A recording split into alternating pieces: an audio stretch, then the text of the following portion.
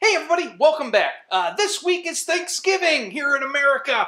Woo! USA, USA. If you're watching in Canada, your Thanksgiving happened a month ago.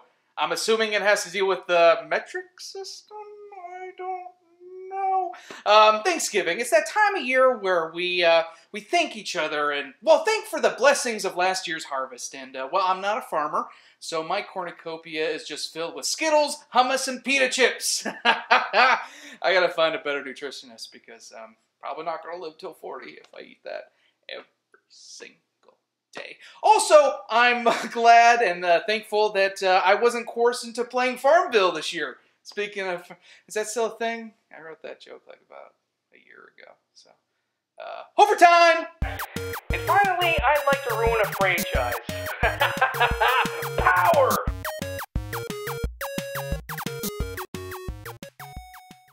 There's so many fun stories about Thanksgiving, it's hard to choose which one to share with you today. How about this one? I used to work at Disneyland while I was in college. That's right.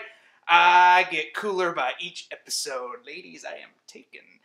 And I worked there. I saw, actually, the turkey that was pardoned by the president. That's right. His name was Marshmallow, and he was the Grand Marshal of the Thanksgiving Day Parade. And now, I barely could see him because security around this bird was ridiculous. It was so tight-knit, you could barely see it. They just wanted to make sure there wasn't any foul play. Yeah, that's right. So much setup for a popsicle stick joke. That's the kind of humor you'll only find here on Overtime and maybe a popsicle stick blog. I'm not too sure. It's kind of odd that we've only been pardoning turkeys since 2002. I don't think that's right. I mean, Ford pardoned Nixon in 1972. Who wrote these jokes? Are these old Johnny Carson bits? I mean, fire that intern. This is a good thing I'm adorable, or no one would keep watching this. Let's go into the brass tacks of this season. It's a season of deals. That's right. Get out your holiday money and your holiday shopping. I prefer Cyber Monday to Black Friday or Pay Loan Saturday. But you gotta be careful because there's some trickery out there. You can actually get your identity stolen. I did. Who would want to steal? A lot of people would want to steal this, but it's never a good moment when your card declines when you buy a cheeseburger. Just kind of, that Carl's Jr. employee thought I was a deadbeat. But luckily, my bank knows me and contacted me right away, and I recorded it. Mr. Holver, there have been some strange activity on your card. We think it might have been compromised. Did you eat Carl's Jr. twice today?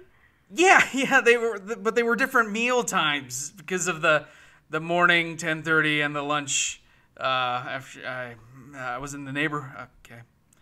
I see. Did you buy $500 worth of video games on Monday?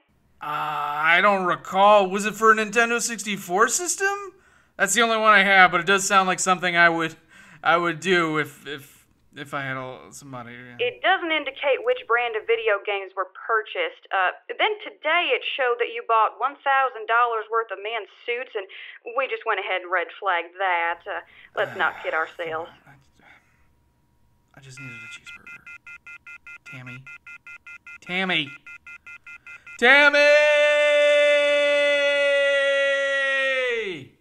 I'll get out of here, Carl's Jr. They didn't even ask if it was me. They just naturally assumed that I wasn't going to buy a $1,000 superhero suit. Could have, if I had that good of credit.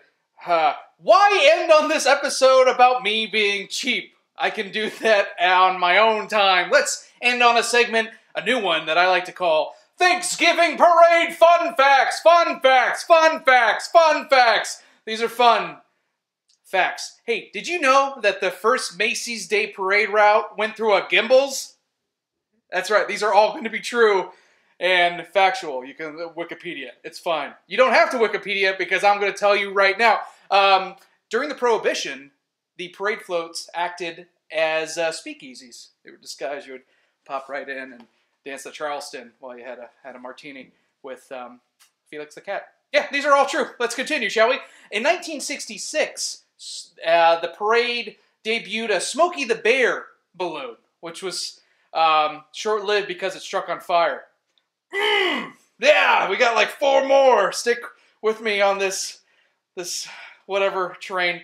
Probably the lamest 2 balloons ever to be debuted on the parade route was back-to-back, actually. In 2000, there was an Ask Jeeves float, which was just a butler. Kind of representation of the .com pop. If you know, it deflated, and so did a lot of people lose their jobs. In 2001, there was a Cheezosaurus Rex balloon from Mac and Cheese. Remember the dinosaur? The balloon and the franchise was the cheesiest thing I've ever seen. There's going to be a lot of puns. You're going to complain about the puns below.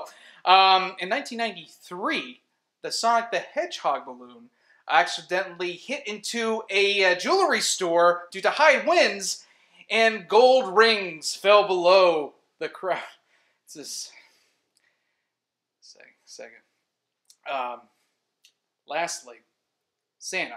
Santa comes at the end of the parade, which is a lot of fun. It actually marks the beginning of the holiday season. This year, Santa showed up to the parade route around mid-October. Every year, it starts getting earlier and earlier. You just see Christmas decorations and all that jazz. Well, hey, you know what? That has been my late-night TV monologue audition tape. This is Mike Hover, signing off.